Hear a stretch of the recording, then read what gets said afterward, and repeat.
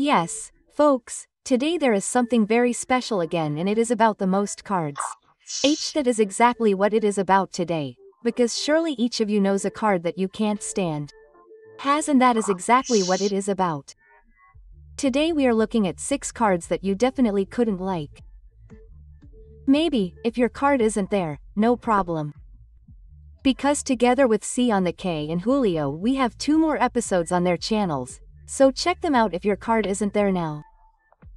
And I would say let's just start with the first card. Let's move on to a card that I personally definitely have a concern about, but we'll come to that later. But the card in question is Kastorov, and yes, he has an axe.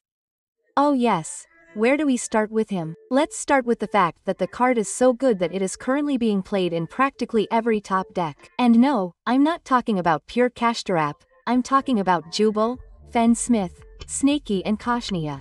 No, fair, that's where he actually belongs. That's of course because of his effect, because he's so flexible and universally usable, he can simply special summon himself before free. It doesn't matter whether the opponent controls the monster or not, which is already a huge advantage. But it's not just the special book that's impressive, no, he also has 2400 ATK himself, which is enough to get rid of some monsters simply by overrunning them. But we don't even summon him to attack. You can of course, but he has other very good effects, which is why you should special summon him. It doesn't matter whether you use spell, takes a trap or takes a monster, and yes, I don't have an axe, so I have a saw, and so he is automatically the answer to everything because we can get rid of every problem card and we can do that just through him and we don't even have to use the normal summon. That's why this card is so incredibly strong, but we can still search for a card. Yes, how cool is that? And the worst thing about it is that he can search for himself. I mean himself. Hello Konami. There is a text missing. Every card says you can search for a card, except for yourself. Yes, and with him just forget it. The point is that we have simply got a card that we can summon again next turn, or if that is perhaps too late, so the next turn, then we can just use it as a discard. Yay, I'm taking a discard card for free. And the special and great thing about it is that it is all once per turn. That means the banishment goes on your turn and on the opponent's turn. And we can simply use the search again on the next turn if he's still there, because yes, this isn't a summoning effect, it's a once per turn effect. That means if the opponent couldn't out this card, we can simply search for another card and yes, him again. I have to calm down. Wow, no, I can't. How can it be that this card is still at 3? My little brother, yes, the Dino Wrestler, he's at 2. At 2. This card is obviously much worse. You have to sacrifice him yourself, without destroying anything. You have to summon him when the opponent already has more monsters than you, so that doesn't mean it's for free. Why or how can it even be that this card is at 2 and Fengri is at 3? That makes absolutely no sense. So please, please, please limit Fenrir so that he can at least no longer search for himself. Or if you say, hey, it's such a pale card, then leave it at 3. But then please bring my dinosaur back to 3. It didn't do anything to you. Okay, enough excitement. Let's move on to the next card. Let's move on to Marionette. My pulse. Yes, good. I can be a little less calm there, because yes, the effect is stupid. If this card is special summoned, you cannot special summon any monsters for the rest of this turn, except for gimmick Marionette monsters. Wow, great. Do you notice something? No activation, nothing, no chain. Yes, no chain. And of course, before I get any more excited, I am aware that the card stands for a series of cards. For example, it stands for cards like Raid Student, Oaths, and all other cards that have a similar effect that say you can't order any more special for the rest of the turn. Some activate in a chain, some don't. Not Marionette. So yes, it stands for a whole series of, but why this should be a problem at all? I can explain it to those who live under a rock here.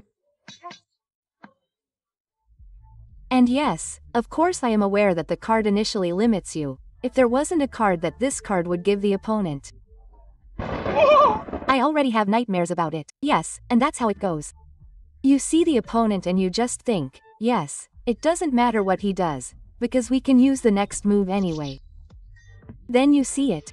Don't do it, don't do it, don't do it, don't do it. And then there's Marionette in the graveyard. The opponent just says effect Albion.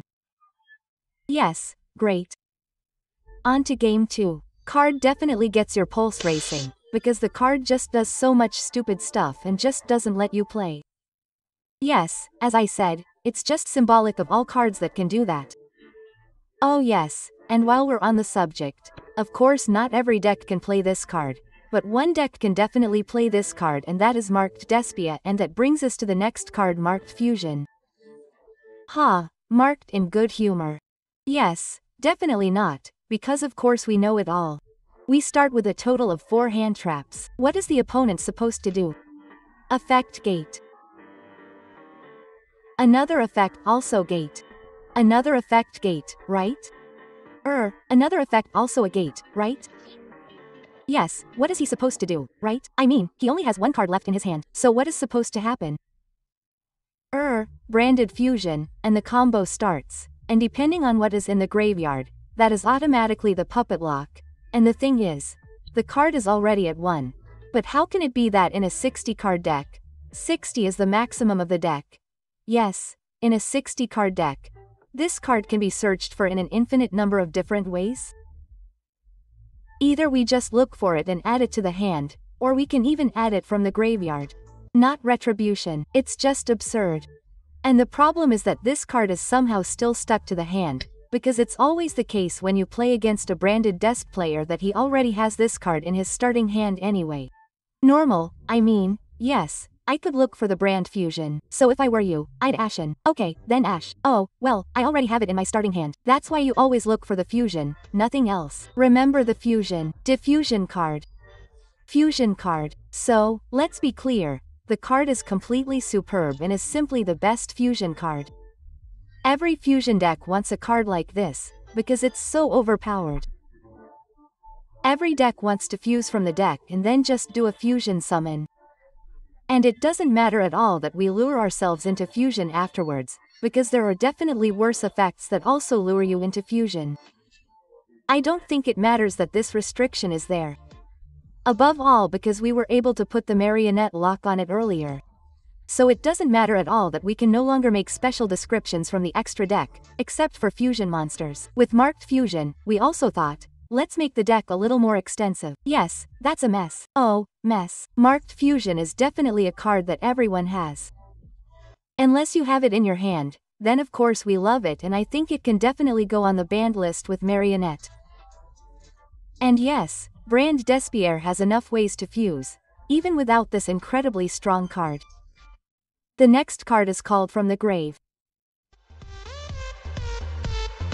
I also think it's an incredibly toxic card. When the card first came out, it actually wasn't that good at the beginning, but the game has now developed so much that the card is actually only really good against hand traps and is mainly used for that.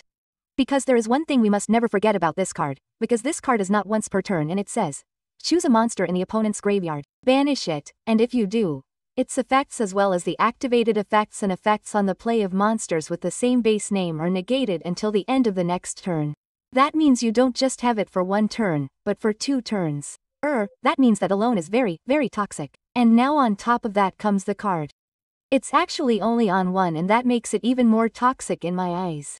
But even our carders in Germany actually have a good opinion of this card. A little meme has crept in, and you can see that here now. Ring, ring, the grave has called. That's why it's called by the grave of English. Card called by the grave, which I personally actually wish would finally be banned.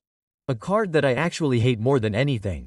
So my personal hate card is here today. I'm excited to hear what you think. And yes, that's it for the card called from the grave. The next card for today is called SP Little Knight.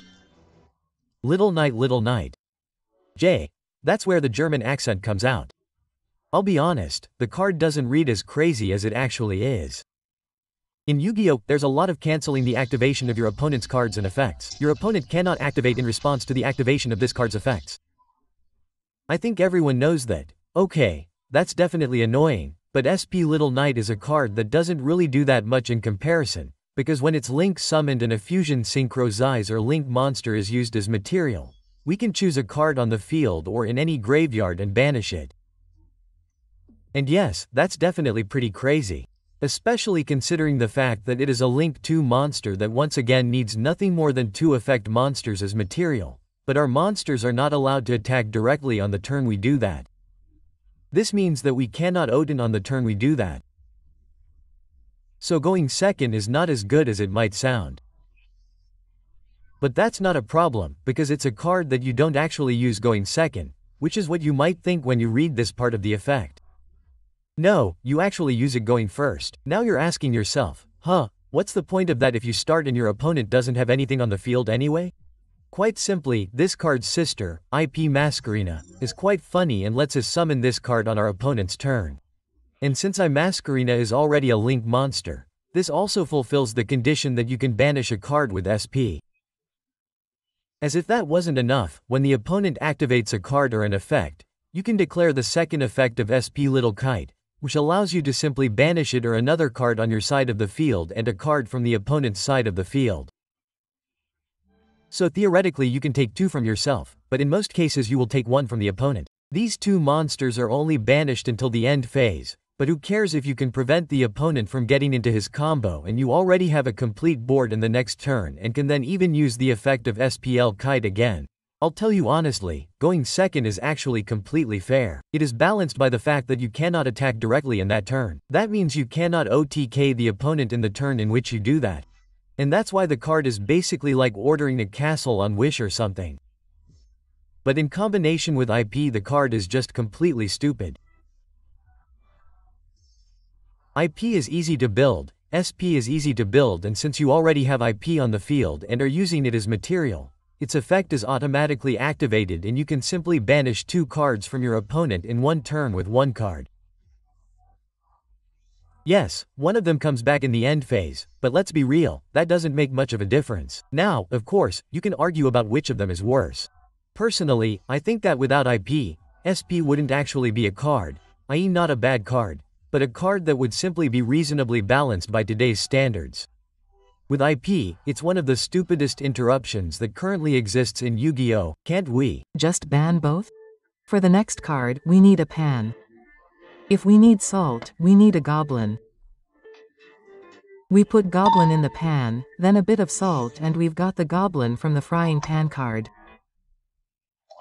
A card that is so powerful that it even got an ultimate pint.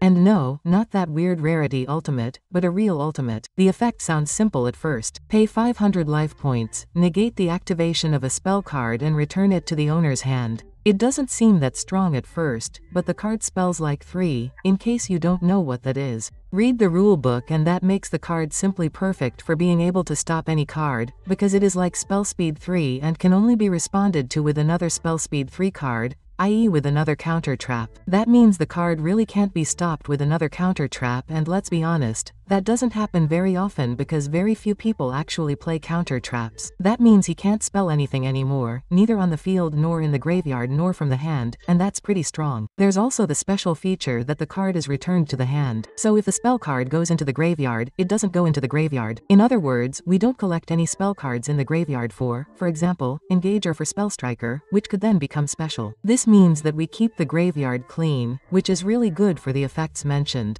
You can see that it's a pretty good effect. The modern cards also say that you can only use this effect once per turn. This means that it doesn't matter whether the card was cancelled or not, because you can only use it once. This means that the card is wasted for now.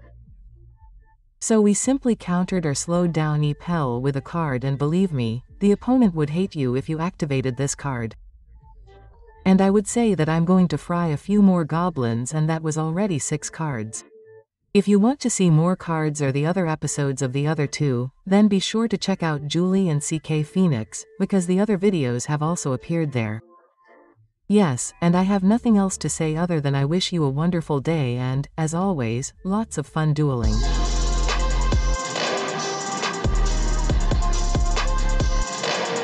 E.